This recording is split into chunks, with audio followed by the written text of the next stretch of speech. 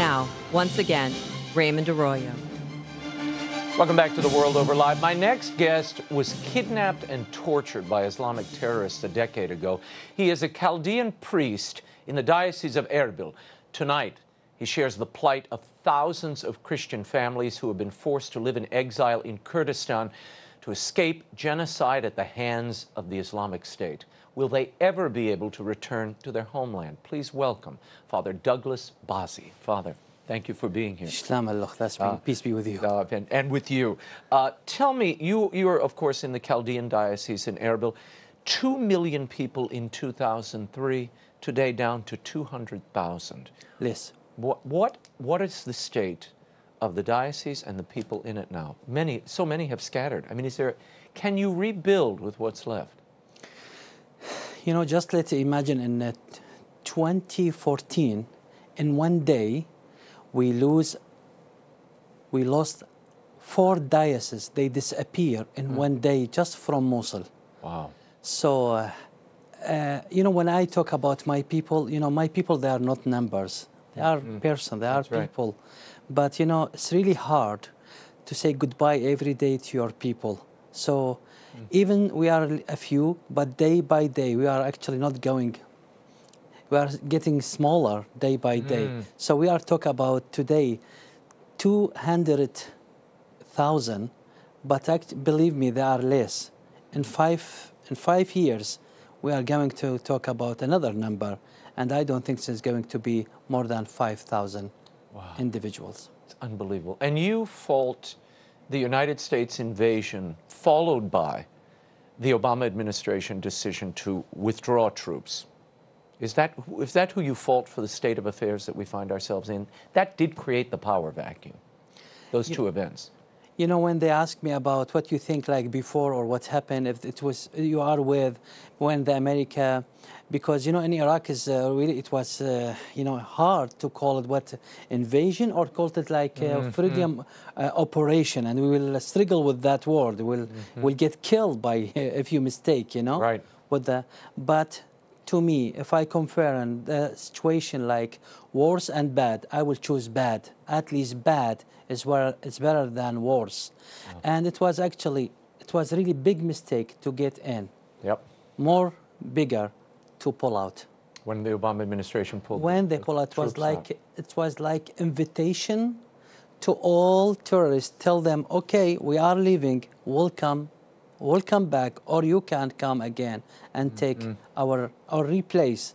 So we find ourselves that no one actually taking care about us. People don't understand. Whole villages, whole towns evacuated overnight.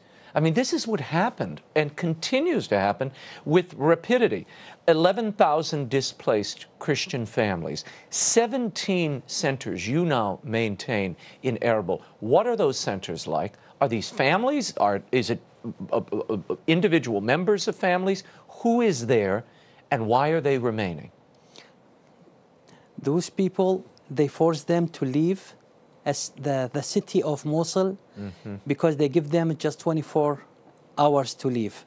Remember, 24 hours, if they are not going to do the 3 conditions to live among Muslims under the Islamic State, convert, if not, pay taxes. And they went to pay taxes, but they told them you have to pay 3,000, 4,000 till 8,000 per each one per a month as a taxes. Wow. Of course, people, they don't have that money, it's a huge money. Third, leave or you be killed. So the people find themselves, they have to leave.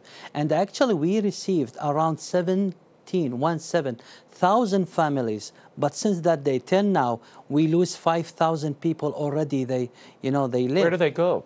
They went to Turkey, they went to Lebanon, to Jordan, they're looking for, and they walked to Europe. Wow. And now we have 11,000, among them 400 Yazidis, and also we have a couple hundred with the Muslim Sunnis. We are taking care about all of them. And what are the conditions of these people? I mean, they're living in centers, in camps. this can't be comfortable or enjoyable for them. No think, work to be found? Sure, I thank you because you are using this word center. By the way, because we don't like to use it camp, it's a negative word. And, you know, logically, those people, they are not recognized by UN because they are inside the country, not outside the country. So because they are inside the country, that means they are IDPs. So IDPs, according to... Displaced persons. So they cannot help them. So actually, who take care? Always church has a big heart. Always church is ready there. So we are taking care about those people till now. So why don't those who leave qualify for refugee status, Iraqi Christians? The United States has already declared this a genocide. Why aren't we recognizing these people as refugees in need of immediate aid? This is what we are trying to speak out to tell. Look, till now, actually, who helping my people? They are those organizing, and that's mean private money comes from, you know, our organization, Catholic, like Bishop Catholic Conference, like Caritas, Knights of Columbus, A Church in Need, Nazareth, and also helpiraq.org from Detroit. Believe me, if those organizations, if just they stop help, my people, they are going to die in 30 days. Wow. And the Chaldeans have gone through so much suffering in the last century. When you look back at this last 100 years, amazing, unbelievable suffering for these people. We are the Church of East Eted Medincha, and that's mean, officially they call us the Church of Martyrs. Sometimes they call us the Church of Blood. Believe me, in my country, the blood of our martyrs, more than oil. Wow. Tell me about the Iraqi Constitution. People don't appreciate the Constitution that the United States helped to broker, helped created the space and the political leaders to craft this Iraqi Constitution. What does it say? Does it protect Iraqi Christians, who are the first occupiers of that land, the first native people of that land? That's right. If we look to the new Constitution of Iraq, that one they created under the United States or under the all the Western countries. It's written in the first paragraph, that one based on democracy. Of course, the all Western country, international community, when they look to that constitution, oh my goodness. It's a democratic document. But done, okay? Go to the next paragraph. No one can create any bill, any law to be against the Sharia and Quran. That's mean forget about the first one. That's mean it invalidates the top of the freedom-loving liberty mentioned in the top of the document because it enshrines really Sharia law. It's really a second Quran in some ways in Iraq, yes? You know, my country, my constitution actually is 100% religion state. It is not democracy state at all. I give you another example. It's written in our constitution that they have to protect those people. I'm talking about Shiis when they go to the shrine, Ali, the Muhammad cousin. So it is the government have to protect them. But at the same time, when they were the 40,000 soldiers protecting the people, they were just going to walk to pray in Najaf. And at the same time, the Islamic State, they were killing Yazidis, our brothers, Yazidis, our sisters there. And no one actually sent those soldiers to protect. Which one is what was really that one need? To help people or just to go to the pray in that time? Father, I need to talk about your story, which is harrowing. In 2006, you're offering Mass, a rocket hits the church, you're shot in the leg by an AK-47 and kidnapped. What happened? How long did this torture go on? And share with people the rest of this journey, if you can call it that. I appreciate to not look to me and as a hero, or, you know, I was silent for many years. I never talk for many reasons. One, because who I am to complain about my life. And this is the cost to be Christian in Middle East, especially in Iraq. I know, but you're a survivor and people need to hear that story. Yes, I start sharing my story when I saw what happened in Mosul 2014. And I say, okay, they kill our grandpa and we forgive them. They kill our fathers, we forgive them. They kill us, we forgive them. But if they are going to kill our kids, that is not acceptable. That's why I start talk. I survival many times. Yes, they attacked the church. I got shot by AK-47 in my leg.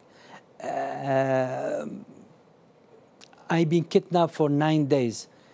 I was just a normal Sunday. I finished the mass and went to visit friends. I found immediately they blocked the highway, put me in my car in the trunk, and they took me I don't know where. And I spent horrible 9 days. With those 9 days, they tied my hand, my eyes, with the chains and with the big lock here. Wow. And I used that chance for praying my rosary. And also to put a sign on the wall, how many days I am there. So each day went past, I make a small sign to count how many days I'm there. They let me without water 4 days. The day 5th, they offer water.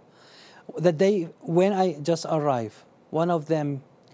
Were they holding you for ransom? You know, they told me actually after. They told me, look, we don't know you personal. We have a list, and your name is a list. And there's a number in front of your name. If you are going to bring you here, so another group, they are going to pay to us. And also we are going to pay, asking money from your relative. That's been double benefit. During the day, I was the spiritual father for those people. Oh, really? For your captors? Yes, they were asking me a lot of questions. I was just like this, and you know, and one of them I remember he was always ask me what I should do with my wife. That's been Iraqi ladies. Sometimes they are, you know, demanding, and I was telling him, look, you know, you have to tell her that I love you. You know, you are my honey. And the same people during the night they torch me and call me infidel. That they follow, ask for forgiveness, and sometimes they told me, was who put you by pistol in your bag. Was. The first day they smashed my nose with a hammer. That was with the knee. One of the day 6, yes, with the hammer. They broke my teeth and one of my disc and back. They released me after 9 days, and 10 now. When I go to my bed, I want just to be sure there is water beside my bed. I'll bet. I'll bet. Given your experience, and that is just a little microcosm of what's happening to your people every day, for years this has been going on, decades. What's the answer? What is the answer? Is it religious involvement? Is it we need to have an army come in to create a safe zone for your people? What do you suggest? You know, I suggest first, here be our voice, that your brother and sister, they are dying there, because we don't have anyone support us, you know. Now the people actually start, because of the Islamic State, they start hearing about Christian. Till now the people, they thought that Christian in Iraq, they are just a couple years ago. We are from the 1st century. Where is the Christianity born, actually? Again, be our voice. And second, don't send soldiers, please. Send teachers. Send educated people. We cannot defeat the Islamic State by weapons. We can defeat them by knowledge, by forgiveness. But Father, how can you send teachers? How can you send educators when they're going to be killed? When you have an occupying force? Yeah, change the constitution.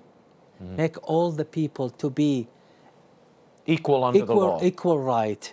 Full citizen, not to be like 2nd class or 3rd class. Why I have to be in my country?